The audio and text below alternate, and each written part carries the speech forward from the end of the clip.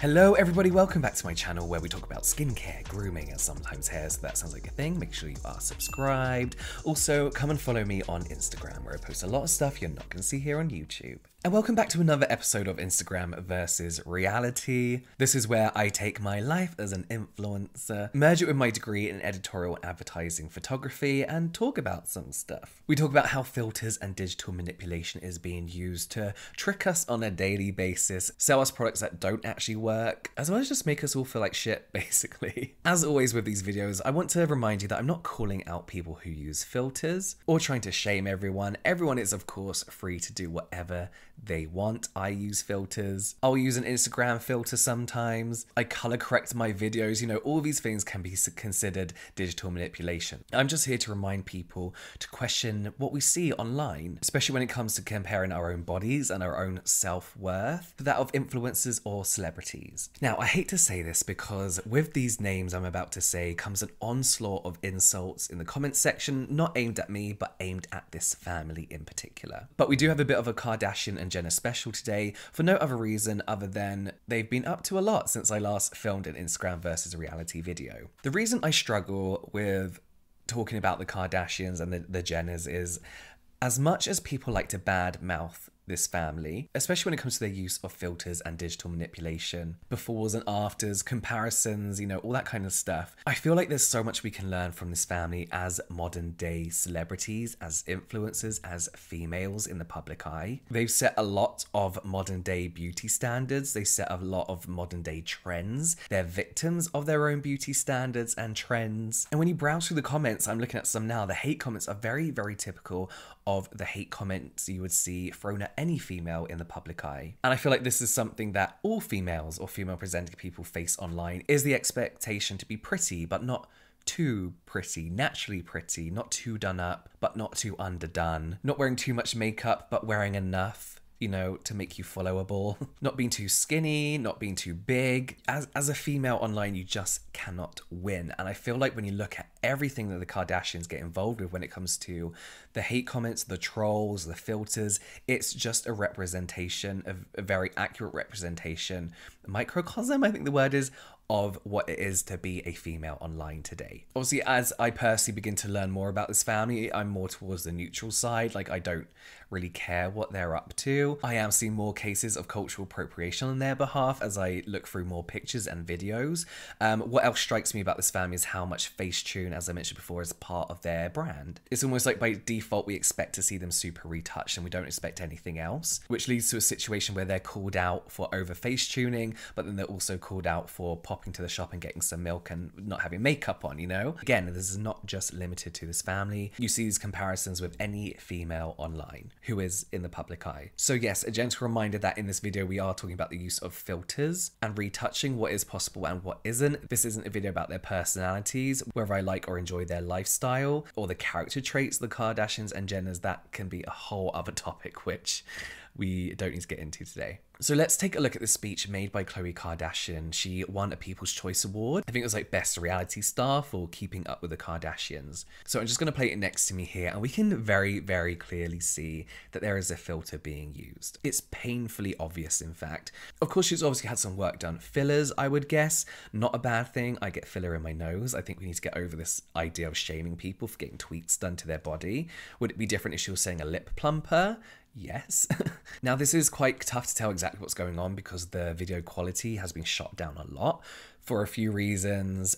This usually happens when you use face changing filters, like live filters, through these apps. And of course, websites like Twitter are gonna bring that quality right down. The thing is with this, there's no obvious signs of background moving or hair wrapping under her chin, which is usually a sign that a lot of changes have been made. I feel like it's tiny tweaks that have been made here, a little bit like face slimming, nose slimming for sure. Her eyes are definitely more enhanced. Yes, her nose is looking pinched as well, and there's an obvious, painfully obvious lack of texture on her skin, so there's some skin filters going on here too. We can also compare this video to a video she posted a little bit later, where she's in the same outfit. The filter seems to be off or just a lot less obvious. There's obviously still some kind of skin filter here, but her nose looks very different. Her chin is a lot less pointy, and of course the vast majority of the comments around this video were very wise to this. The people were like, stop using this filters, Khloe. Like, we all know what you look like. Who is this person? You look very, very different. What I want to consider here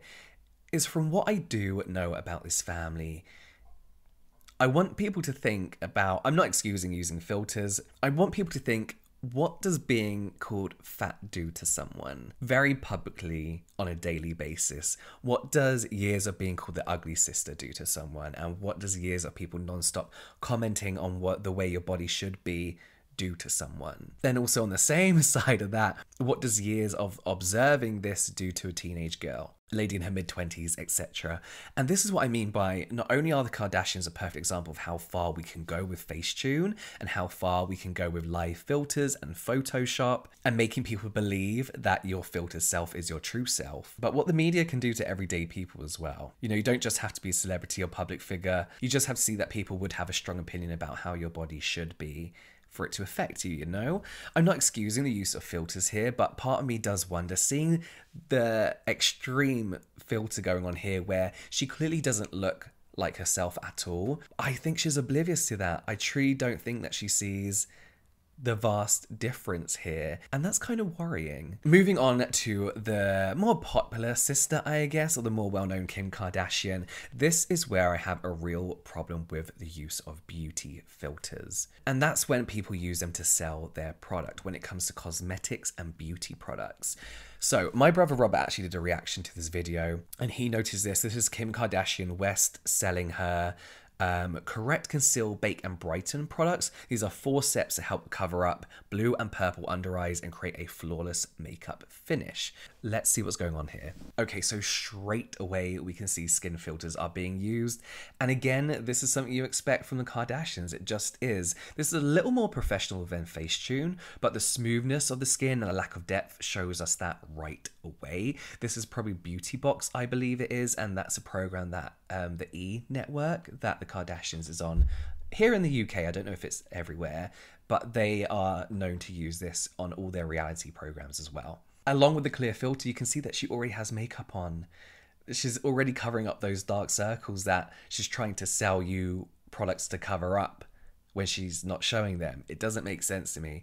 You can see when you look at the eyes here, the texture of her eyes suddenly stops and blurs. There's no reason why that should happen. Obviously, things like this depend on the camera. My face is in focus and you can see the texture of my skin. The background is a little bit more blurry. So you are going to get that, but not when everything's on the same level. There's no reason why something should be in focus and then blur. Here, again, you can clearly see the texture of the skin under the nose, and then it just stops. It just stops. So this can happen when you have lower quality video. So the camera I'm filming on now is decent. Sometimes my skin may blur in patches, but you'll see that blur move, and that's joint with the video being compressed by YouTube. So part of the skins will look blurred. But when the camera is this close up to your skin and you can see pores, you can count the pores, there's no reason why the rest of the skin on that level should be blurred like that. So there is a more professional tool here because there's no glitching going on. As you can see when she's applying makeup under her eyes where there is that blur, there's no glitching, the tools just kind of blur a little bit too. So as I mentioned, this is where I have a problem because this is false advertising. She's already wearing makeup and using a filter for a product that claims to blur and correct under the eyes. The makeup and filter being used will do everything that the product she's trying to sell claims to do. It will correct, they'll conceal, and they will brighten. Robert mentioned this in his video, and I completely agree that a better advert for products to conceal under the eyes would be to show your dark circles, then show how well your product works at concealing under your eyes. I do not get adverts like this. It doesn't make sense to me. And I feel like this is why beauty gurus became such a huge thing on YouTube in the first place, because they were removed from this false advertising, which was so prevalent. It's not so much to say nowadays, but this isn't something that's just limited to Kim Kardashian. You see this on skincare editorials, you see this in fashion editorials, you see it in makeup, perfect skin advertising, acne medications. It just doesn't make sense. It's nothing new. Do I think it's right? Absolutely not. This is where using filters should be illegal, or in the least mentioned, disclaimed that you're using a filter. It just doesn't make sense to me. Moving on, we're moving on to the Jenners now. Kylie Jenner.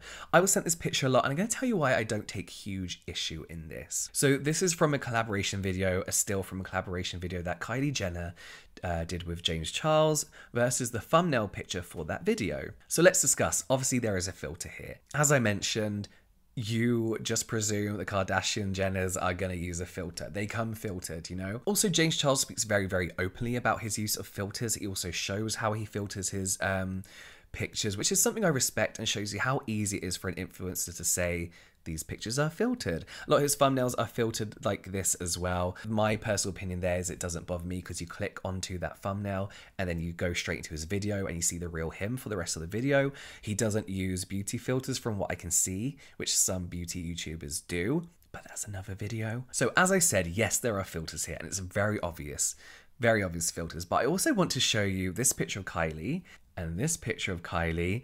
And this reminded me of something I wanted to talk about in this video. There is a huge difference between taking a natural photo of you laughing or you're caught in the moment versus posing for a picture. Let's take a thumbnail picture of me versus a screenshot from the same video. So the thumbnail picture usually takes about 20 different pictures. I've got a screen in front of me where I can see myself.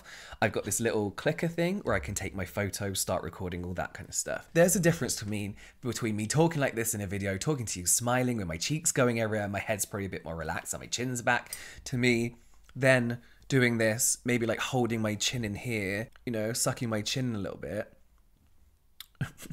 And posing for a picture. There's a huge difference because all your muscles are relaxing in your face, you know, they're being put to work. And this is what makes a good model, is they know their angles. This is how supermodels become supermodels. I don't know if there's famous supermodels anymore. But then there's other factors in here like lighting, that helps kind of like hide under the chin. You know, I'm not a fan of those Instagram accounts that kind of compare a picture of Kylie with no makeup on in joggers and a t-shirt getting into a car versus a filtered picture of her on the internet, because yeah, it shows you the extreme differences, but there's also something in between there, you know, like why aren't you comparing a picture of her done up on the red carpet unedited to a picture of her done up on the red carpet that she's filtered herself? That would be a comparison thing to do, not her every day just being a normal person popping out for some milk. So yes, of course filters have been used, but I'd be getting tagged a lot in people just using different angles. There are some great influencers out there that will show you before and after, or like posing versus not posing, and you can just see the huge difference that it makes. Again, of course she's got a filter on, her eyes are at a completely different angle, she's got a very strong jawline, and her makeup looks flawless, and there's obviously some color correction filters going on there. But yes, posing makes such a big difference. To compare a picture of someone just doing what they do every day and acting natural versus someone posing and being like, look how different they look. Of course they're going to look different. Of course they're going to look different. So that's all I'm going to talk about today. Again, I think these are all things we need to consider when it comes to looking at advertising, what we're being sold when it comes to beauty and makeup and cosmetics, and just try and spot these little things that make such a big difference. Again, thank you so much for tagging me and atting me in all these pictures and videos. I really, really appreciate it. It obviously helps me make these videos, but that is it from me now. I will see you next time.